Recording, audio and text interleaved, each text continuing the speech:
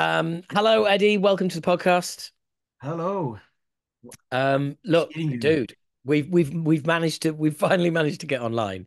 Um, brilliant. At last, at last. Two people who've been around for a very long time, put stuff out and then waited a really long time to put anything new out. Two new songs. That was why, we I tagged you in the old bollocks that I do with my friend Steve Ivy, old head.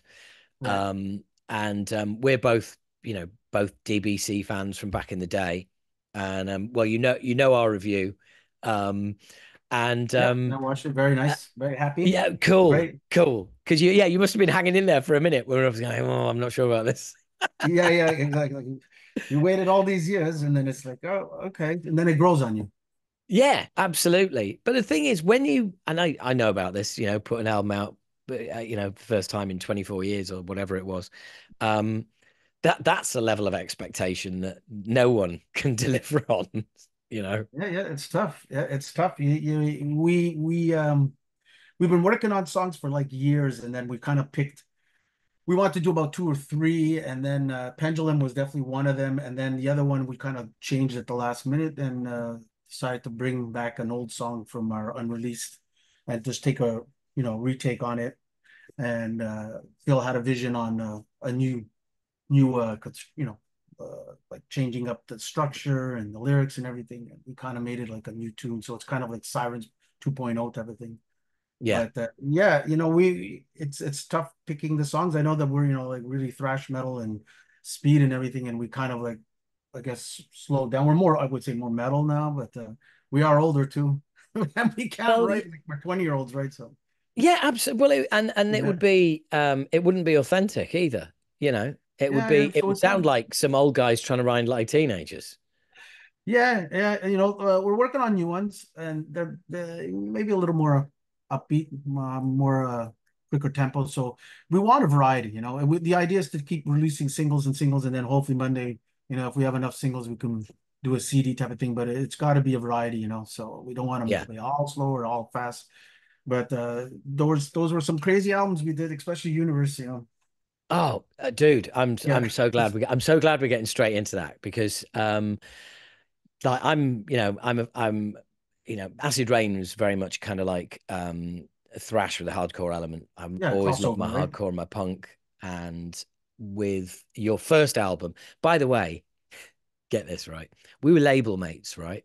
So I You on I comment? I had I used to grab handfuls of your CDs when I was Oh, when I was at Music for Nations in London. I'd be grabbing handfuls of the CDs of the first album, the second album, and giving them to my friends. Um, and the first album, absolutely loved. Great. This is right in my lane. mhm. And then the second album, I'm like, is this the same band? Yeah. That's yeah. We Wow. that first Right. album, yeah, that first album we were really into like got into hardcore and it was really a crossover of like every song had to have the hardcore beat. Every song had to we got, even if it's a slow song, we've got to do, that at least end it with a fast part. Every song had to be fast. And then we started to get into Universe and we realized that for a band called Dead Brain Cells that we got kind of technical. We did love Rush, being Canadian and everything. And we realized that we can memorize a lot more and we are jamming a lot more, like 5 times a week.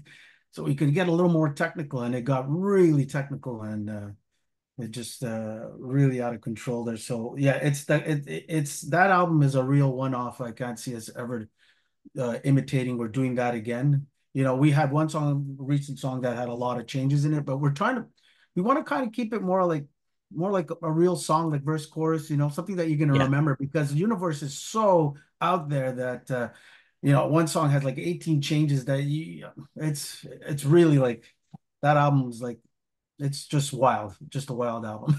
Just But I know exactly where you're coming from because in that time, a lot of us were doing that. I mean, we put out our first full length album, The Fear, and there's songs in there with like, it's just like a riff factory. And there's so many changes of styles, of riffs and all the stuff. But I've got to say, Universe for me is a stood the test of time incredibly well. Um, and by the time I got it, or rather by the time I, reached into the Music for Nations cupboard and picked it up, Hmm. um, I was also into my Voivod. My best mate was a huge Rush fan, and I was very easily able to transition from the first album and then go second album. Go, oh, this is completely different, but I like this just as much. In fact, I think I like this even more because it was already hitting several lanes that I was already in. Right, right. I was one of the few people that went, I love my hardcore, great. Oh, I also love my Voivod and my Rush, so this just works perfectly for me. I was just like, yep, fine. And my best friend, whose favorite band to this day is Rush, was so impressed with the album that he wrote a letter in great detail and posted it to you guys, Oh, really? telling you how much of a fan he was and how much he loved it. Because to this day, to this very day, he says it doesn't matter how many times you see in a press release, some metal band will drop a Rush reference. And Right. I have listened to every band who's ever dropped a Rush reference, and they they all fail. There's only one band who's ever pulled it off, and that's Dead Brain Cells. Yeah. And for him to say that, mate, honestly, that's a Yeah. real compliment. But I happen to agree with him. Honest, I just think I think it's an absolutely incredible album. It's way ahead of its time. It's in a genre all of its own. Yeah, it's so ahead of its time that I think maybe in 20 years it'll be right on. That's Yeah, always I actually listened to it, I think a couple of months ago after not listening it for like years, and I'm like, this is just insane. It's just what like if you ask me, could you yeah, play those songs? I'm like, I don't even remember any of those, like some of those riffs maybe. We still do Genesis Explosion when we play live, and Primordium. We were doing Estuary for a while. But out of all on Spotify, if you look at every song, like in the top 10 songs, they're all from the first album. But our number one song is Genesis Explosion. It's like one song from that album yeah. is our number one song. Like, so funny. It's so weird, but also, like you Yeah. say, that Spotify gives you that's what people remember you for. Because unfortunately for you, a lot of people will have got the second album and gone, oh right, they've done a bait and switch on me. This is Yeah, there's a lot of, yeah, people, when you go to McDonald's, you want to make sure you get the Big Mac, and they were getting the Big Mac. They definitely got something different, and so we got a lot of people that didn't like it, a lot of complaints, but then we have the people that are like, they just love Universe. yeah. So just to show you, you can't please everybody, but hey, it I was what just time. That's what we did, and you know, that's it. I can tell. Well, I can tell you something else as well. Because I spent a lot of time actually at the label back in the day, Now, and wait, you said label mates. I remember we were on Combat in the US and then Rough Justice in Europe. Rough Justice in Europe. Now, Rough Justice was owned by Music for Nations. Music for Nations had Rough Justice under one flag. So you were Rough Justice, which was the hardcore label. Got it, got it. Under one flag was the thrash label. We were on that. Okay. And there was fun after all. Joe Satriani was there. Frank Zappa Records was under Music for Nations. Music for Nations is what put out the first three Metallica albums in Europe. So Oh, you were also nearly label mates with Metallica for a while there. Same as us, we were nearly good to label know. mates with Metallica. Let me go change my profile here. Yeah, absolutely. Label Yeah, mates with yeah, Metallica. Metallica, absolutely. So Music for Nations was the overarching company that Okay, owned got it. all the, and they just had an imprint for each different style of music. Um, so I spent a I spent a lot of time down there, and I knew the label, I knew everybody at the label really well, and I still do because Martin Hooker was the guy who was in charge. Now, Martin Hooker was the guy who discovered Twisted Sister, Under the Blade, Well, their first album, Secret Records. That was all Martin Hooker. He was the guy that basically, Twisted Sister released in the UK first before yeah, the US. Yeah, yeah, wow. Okay. yeah. And also Europe caught on to Metallica before. um, North America. America. Yeah. Yeah. So Master of Puppets is in large part financed by Music for Nations, not by the label in the States, not by Elektra, Okay. because that's the album where they broke big. Well, Martin and Music for Nations were convinced that that's what was going to happen anyway, because they could see it coming, because they could see that what would happen in Europe would Yeah, happen in Ride the Europe. Lightning was a phenomenal record when that Yeah, one came. Yeah, yeah. I just So they totally could, got so they could see it coming. So they yeah. invested heavily in Master of Puppets. Yeah, those first Um, three albums like are just amazing. Yeah. yeah, absolutely. Well, and that's why they're where they are today. Yeah, exactly. Um, but they were, yes, they were hugely invested in that, and Okay. and Martin was the label boss, and as was his second in command, Jem Howard, and so I knew a lot of them, and everybody, honestly, everybody was really excited about Universe. They were all like, "This is like these guys have gone in a different direction, and it's going to blow people away." and Right on. um and they were really disappointed with the press reaction, the sales and everything, and they were like, I remember because I remember one of the guys in the label were like, would you guys be interested in touring with these guys if we could get them over from Canada?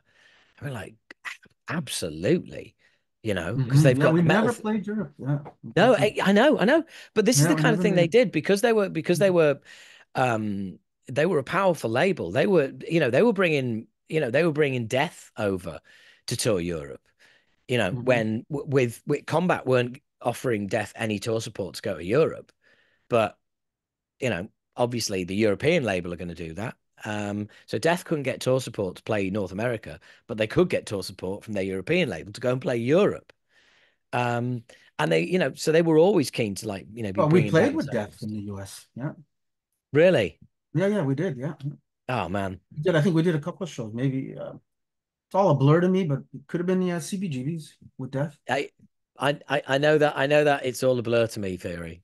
Yeah, yeah, there's Yeah, like I remember playing with Slayer. I remember playing with a few bands, and, the tours. We did a couple of tours, and then it's all like few good memories. yeah, but But also we didn't it's have phones back then, so we couldn't film everything, which yeah. might be a good thing. I think it's a very good thing. Yeah, yeah. Yeah, Things that happen. I think it's a very, very good thing.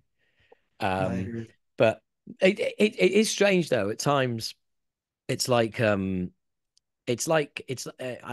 use the expression. It's like there's someone else's memories.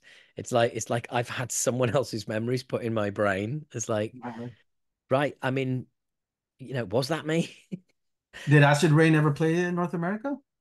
We didn't, unfortunately. No, we did No, it's the UK, same we did story. Yeah, it's Europe. the same story. Yeah. Yeah, same story. Yeah. Getting So over. so We yeah, got offers So recently. look, Actually, we got offers. You come to the UK or come to the Europe, with this and that, and then it never happened. And a lot of people are like, "Oh, I'll put you in touch with a promoter to get you over here." But well, I mean, as you can see from behind me, we toured with all the greats, Nuclear we played Assault with and Nuclear Candlemass, Assault and Dark Dark Angel. Well, Angel. yeah, they came to see us when we were in San Francisco or California. Yeah, we got to tour Cool. with Exodus, Flotsam Jetsam. Played with tons of bands, Suicidal Tendencies. Funnily enough, when Rob was in the band, All right. but it was getting over to the States, and funnily enough, um, it was one of those label things, because I found out that I think it was I was it. I'm just trying to think of his name. Was it Steve Mason who was head of Combat back then?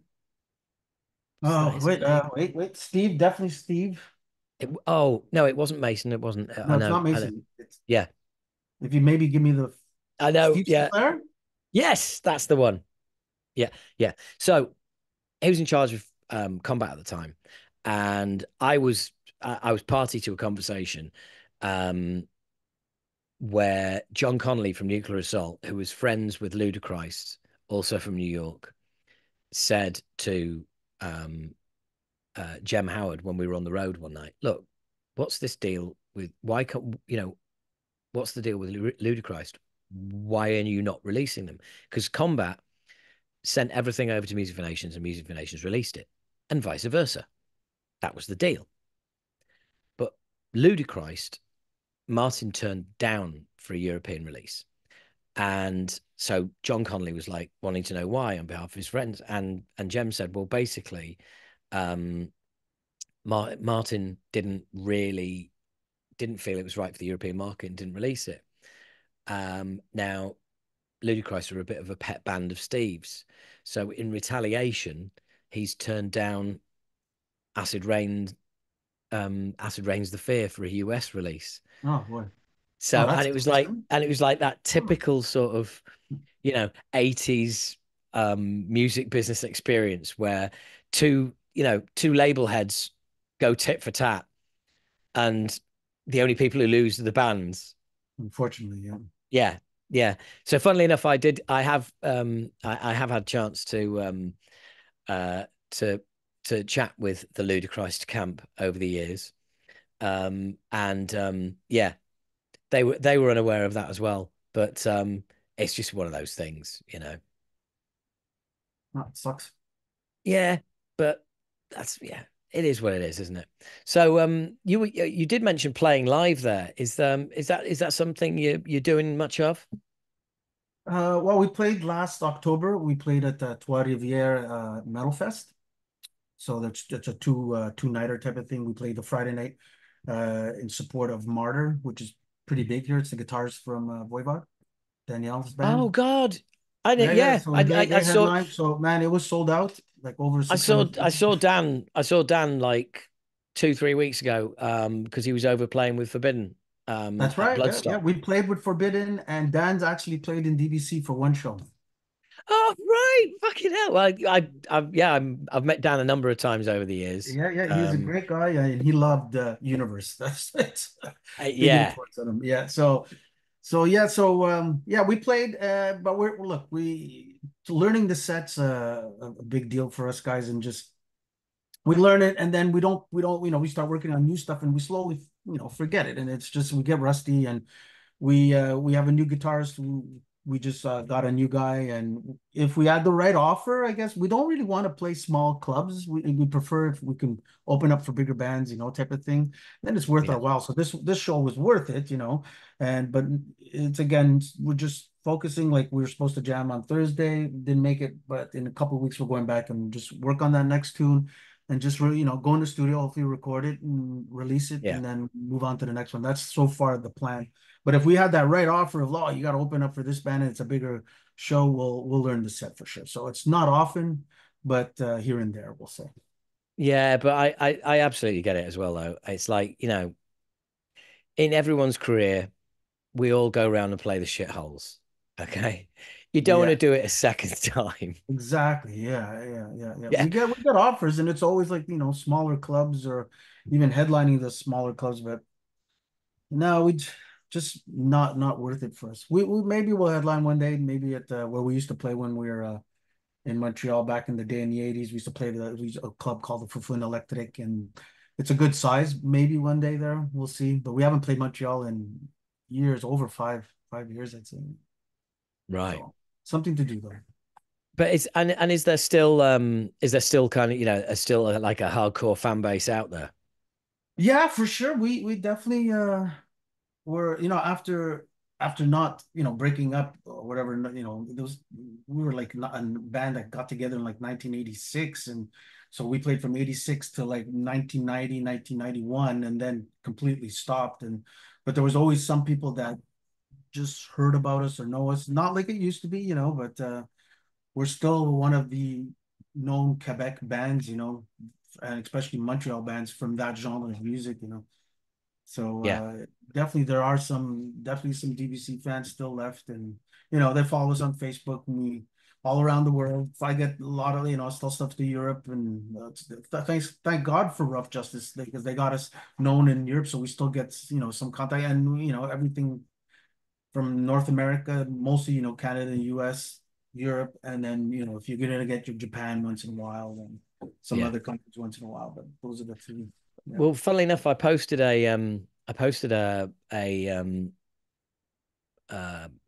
not a meme, but a question on the Acid Rain social media over the weekend, which Oh, you was did. Okay. name a band that you haven't heard of, or that people might haven't not heard of, or bands that deserve more success Okay, yeah. than they got. Yeah, yeah, And I think I might have seen it. And I someone know, wrote brain cells, I think. Yeah. yeah, yeah. Well, it was a band called Shai Halud, Oh, um, and they're awesome, and they're big fan. They're big Acid Rain fans. The main dude in the band is a big Acid Rain fan. I've had him on the podcast, okay. and I just put there. I did put in it like coming to the Talking Bollocks podcast soon, and straight away there's like 5 or 6 people liked it, and I was like, great, because it's like I love doing these things where um I've got a few interviews coming up. I can't name who, Okay. but I've got a few interviews coming up of bands of the same era as you guys that not a lot of podcasts are going to have on, people who don't do a lot of interviews. And I know that, like, overarchingly, the listenership will be like, who? But I know Who's for the this? people, but I know for a good chunk of people, they'll be like, oh my God, this is going to be fucking amazing. Yeah, Yeah. yeah. It's like it's that, look, I know if I'm going to be doing an interview, with a band who's got a new album out that's, got videos everywhere, and that the numbers are going to be right up there. But Mhm. then there's also the ones where the numbers don't matter. It's the fact that the people who get it will get it to a way bigger extent, than people would normally be like, oh, it's another interview with that band. Right, right. You Yeah. Well, here I People am. I haven't done these often, so yeah, oh, it's exactly. good. Yeah. Well, I'll definitely share um, it for sure. and it was so cool that listening to your 2 new tracks, mentioning them on a podcast has led to us making this connection as well. Um, Right. the fact that you put 2 new songs out, how long had you been sort of trying to get to that place? But I ask as somebody who's in a band and know how difficult it is to get people in a room to actually get a Way, recording yeah, space, and yeah, way. In my opinion, way too long.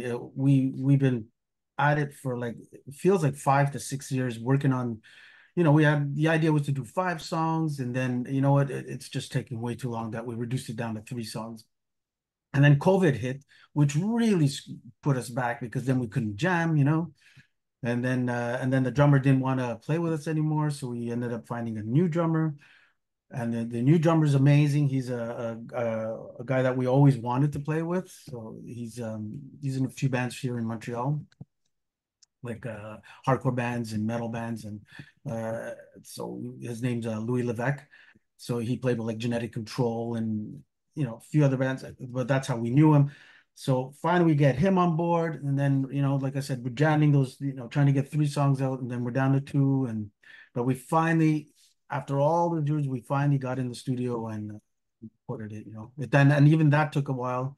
Took us almost a year to just get down the tracks and trying the singing and the solos, and it was always something going against us. I'm hoping the next one goes a lot quicker because we know what's in store and what has to get done. But yeah, I'm gonna say definitely. It took years, years to get it. yeah. I know that feeling of, how long did it take? Too long. Yeah, it's too like even when DBC stopped, I had a solo project, Kill of Rights, and that took, but we did like 13 songs, so that took a good 4 or 5 years. But this is just we just wanted to do 2 songs, and it just 3 songs, and it just took forever. Yeah, yeah. So, but Yeah. like I said, it's finally done, and we got those lyric videos out, and you know, we got some great response. Some people you're not going to please everybody. Very little negative comments, though. Everybody, like you said, it grows on them, and Yeah. we had this amazing guitarist do the solos for us. He's not permanently part of the band. He's in a band called Demise of the Crown here in Montreal, and we heard him. And actually, our producer is the guy who said, "I'll set you up with a great, amazing guitarist," and he did a fantastic job. So it brought us to the next level, I think, solo wise. But yeah, it took a long time. But like I said, I'm hoping the next one's good. I think there is a certain amount of, like you said, about not many negative comments. I think there's a certain amount of, when people have been waiting so long for something, it's like, Yeah. look, as long as it's not shit. Shit, yeah, exactly. Yeah. Yeah, with the and yeah, don't get me wrong, I love what you've done, but Right, like, right. yeah, there is a certain amount of people out there who's like, new stuff. Okay, is it shit? No, great. Okay, in that case, good. Yeah, like I said, and Phil's very important for Phil for, he says he's got to write stuff that he's gonna want to listen to too. You can't we'd love to just, we can't just do this, do that. It's got to be something there. I don't know. And we thought those two songs had something there. I totally agree with that. It's got to be something you want to listen to because, I mean, if you think back to, through the fog, the haze of time, if you think back to where you first started being in a band, it's Yeah, yeah, like it's because listening to music wasn't enough. It's yeah, yeah. like I'm buzzing off of this stuff. It's Yeah, but we incredible. I were love it. excited, man. It was Slayer that did it for us. Once we liked Metallica, but then once we heard Slayer, we're like it was kind of like the picking and the whole vibe of it. It was really fast, and we're like, wow, this is freaking. So we were kind of like the Canadian Slayer also in a way, and combined a little. You could hear on our first album, it's we were a lot of hardcore influences and. But you can hear a little bit of Slayer, and then you can start to hear some of that technical stuff coming in with some of the tunes, and that's where it evolved into the universe. Yeah, But I back mean, then it was Venom. You remember Venom? What? Venom, when oh Venom yeah, came out, that album, that was like, what the hell's this? oh yeah. I mean, well, I know the guys in Venom well. Yeah, that UK band, right? Yeah. Yeah, yeah, absolutely. Well, yeah, and Abaddon, the drummer, was tour manager on that tour, Oh, wow. nuclear, Okay. which, so yeah, and I've known him ever since. Um, but funnily enough, Slayer did it for me as well. And it was kind of like, also I think you listen to that kind of music and you just want to, you don't want to rip it off. You don't want to, it's like you don't want to be in a covers band when you're a band that does original stuff. Right, right. You want to write stuff like that, but you don't Yeah, but you yeah, don't want to, you don't want to just ape it. You want to, exactly. Everybody and gets influenced by everybody. yeah, yeah, and it's finding that space. And of course, us being Brits, you being Canadian, you can take that influence and it's not going to sound directly like them because they're from the States and that's who they are and that's what they do. And you can kind of start forming your own sound. And I just remember as in those formative years when you're hearing bands like Slayer and Voivod as well for like the first time, and just thinking, right, there's no limits in this music. Yeah, it You was know? it was an exciting time, let me tell you. Like I get Voivod, even Metallica. I ended up seeing Metallica at the small venues, got to meet them too, and did like Fight Fire with Fire. It was like what? I remember we went to like a hardcore show or something, and it was like it's just started to happen. The long hair start to go to like these hardcore shows. It was like a Yeah, big no-no. But I remember us in this middle listening to Fight Fire with Fire, and they're going, "What the hell is this?" All the punks and the hardcores, and like you knew something was gonna happen. And then hardcore just like it just died in Montreal. It just like everybody started to come to our shows and it really became like DRI would come and bands like that. But that first Slayer album blew us away. And then once we heard Hell Awaits, we were like, oh my God. Like it was just actually it was Haunting the Chapel when we heard Chemical Warfare. We're like, oh my God, that picking. yeah. It was just that right away we knew that. And again, we were seeing them at small venues and we just knew this is the type of music. After all these years, this is what we want to do. We love Judas Priest and Iron Maiden, but this was like just different. Yeah, but I also think, I mean, how old are you? I'm 60. Right, okay, so you're slightly older than me, but my feeling was exactly that as well. Love Maiden, love Priest, but this stuff just seemed to have more energy. Yeah, And it sounds corny, but it spoke to me more than yeah, the yeah. other stuff. The other stuff seemed to be outdated. As much as I loved Maiden and Yeah, Sabbath. exactly. Yeah. It kind of had the riffs with like I think Jeff Hanneman said it or could have been Kerry King, but it's like taking the riffs of metal and then the energy and the speed of hardcore and like really like bringing them together. You know? Yeah. Yeah, It no, kind of made a new sound, you know. Today everybody's used to it. Actually, now it's like some of the mod. I don't know if you listen to some of the modern stuff. I got into some of the band. Phil doesn't listen to them at all, but I kind of got into some of like Lamb of God or Kill Switch Engage, you know, like some of that. And As I Lay Dying is the new one that like just like listen to it. I'm like, why am I even playing? You know, I just don't know. Or some of the stuff is like just crazy. The riffs is just nonstop, and yeah, it's like wow, mental. yeah, yeah. Because the thing is like when we were coming up, like that the bar is so much higher now. You know, Yeah, yeah, and it's and tougher to get known and heard. It's like, you release those songs and then like yeah, if you don't plug them, it's like it's gone. It's forgotten in your feed. It's just forgotten. It came and went, you know.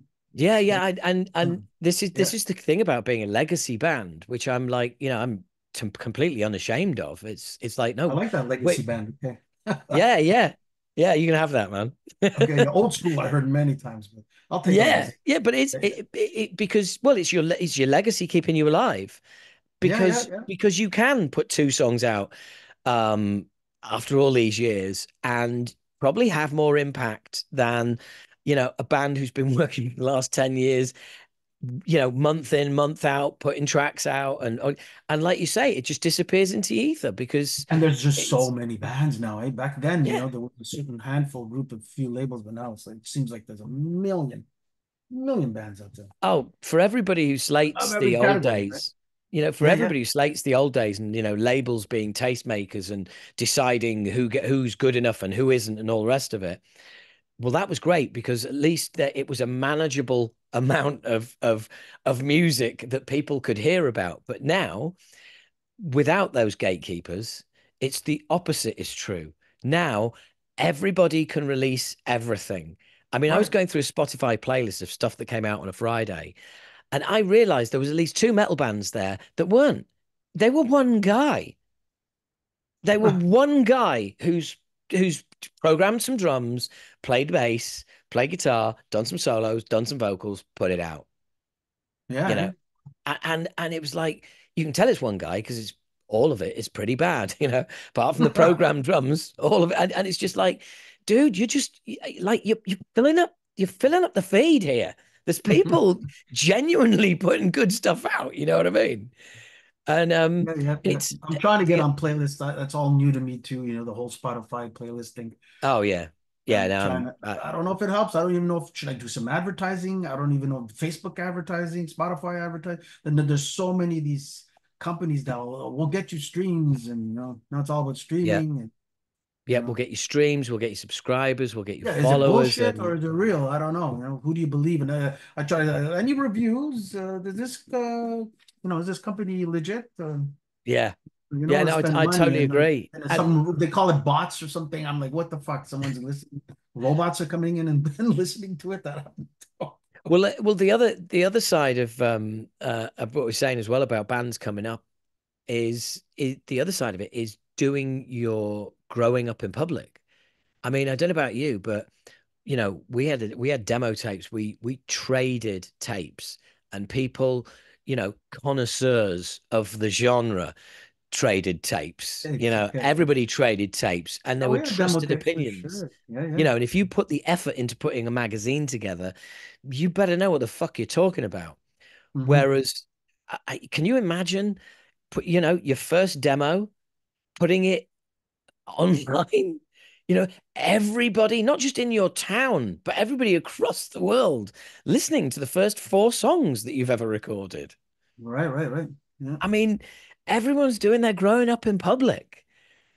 They're Sure, yeah. instantly they're open to massive criticism, Hmm. you know, or alternatively, sometimes as well, masses of misplaced positivity as well. Yeah, yeah. We had to wait for a magazine. Like I'd check every month. Oh, did a magazine come out with a review? When the album would come out. Or the Yep. advertising would see like the combat advertising. We're like, okay, what's being advertised? Yay. We got one pinup, I think, in one of those metal magazines. I still have it somewhere. Yeah. Yeah, yeah. Yeah. Have A you have DBC you ever pinup. Woo! have you ever found online reviews from like 20 years after the album came out and stuff like that? No, not really. No, I still have like I kept all the magazines. Got a stack of magazines right here of all I the reviews and any article or anything to do with those heavy I'll metal I'll bet. maniacs, Kerrang. Yeah, I'll bet I'm gonna do a little experiment. Right while I've got you now, I'm gonna go onto Metal Archives and gonna see if we've got some DBC reviews within the last, let's have a look, Maybe for the within the new last few singles, years. maybe. Oh, there we go. DBC. There's a nice live picture of you. Um, Reviews. Oh, a whole bunch of them. There we go.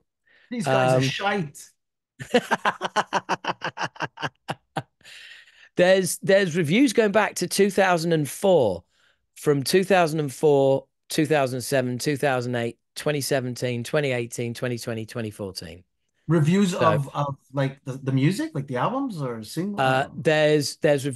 there's a review of Universe from 2007. There's a Oh review wow. of Universe from 2017. Okay. There's a review of Universe from 2018. Dude, I'll message you this link now. Oh yeah, I'll check this metal archives things. I'm always curious to see what people say. A lot of them, say the same type of thing, and there's some people are like, "What the hell, universe?" It was, it was a that album just blows me away whenever I hear it. Yeah, I know. I mean, I love it. It's like we put an album out in 1990 with a pink cover. So obviously we broke thrash metal law. We had Pink metal. yeah, exactly. It's like we well, actually, while we're on the video, that's the tour poster. So Okay. it was pink.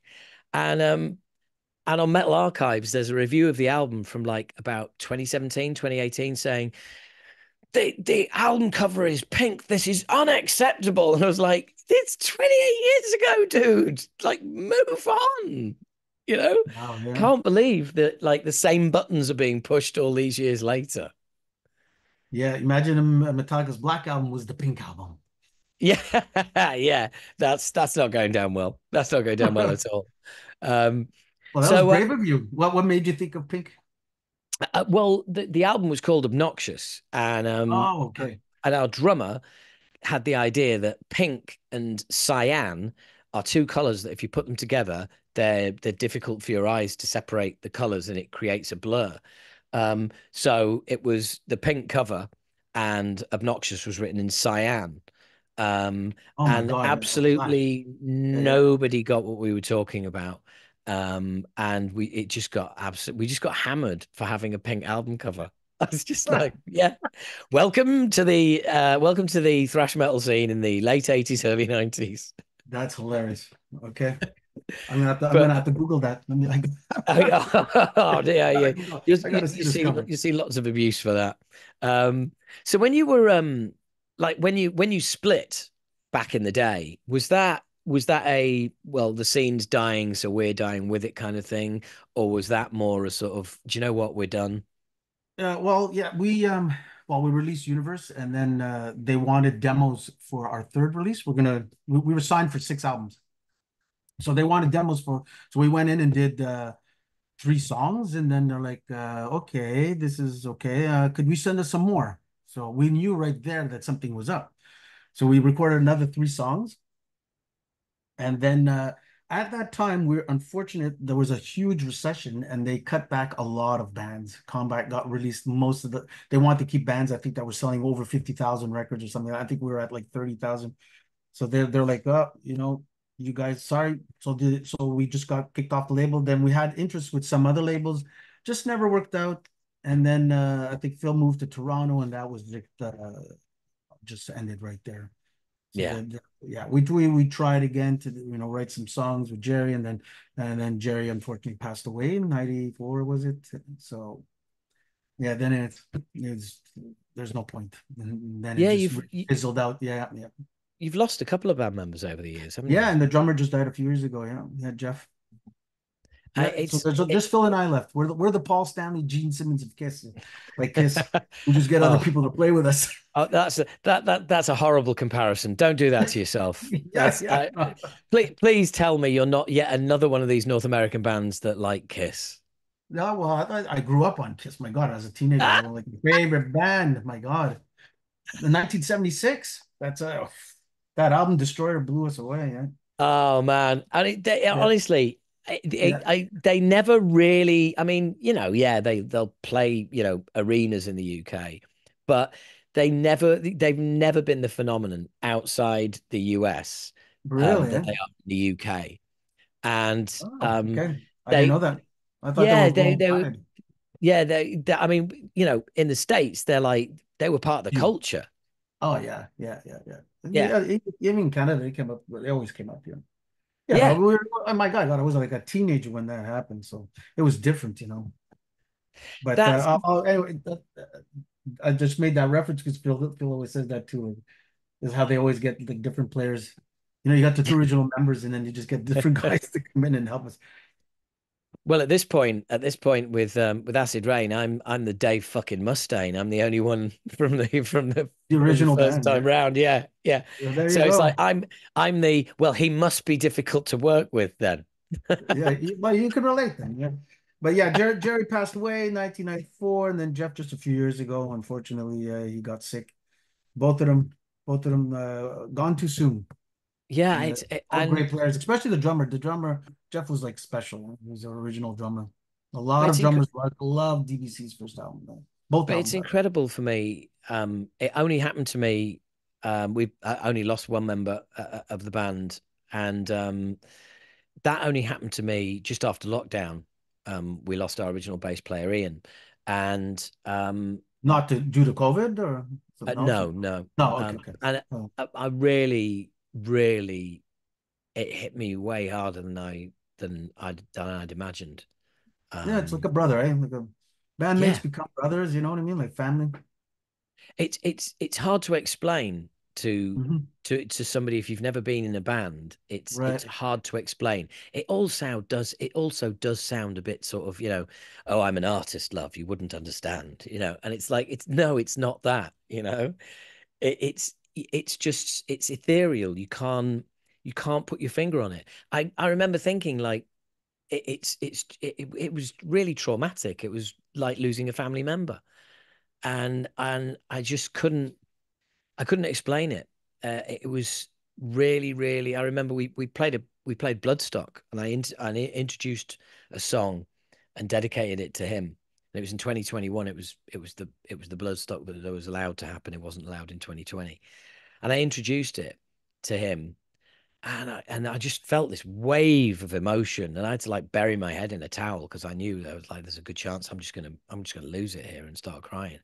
Wow. Um, and it came from nowhere, and it's whenever I speak to anybody in a band who's lost a member, everybody is always the same. It's like, yeah, it's just it's hard.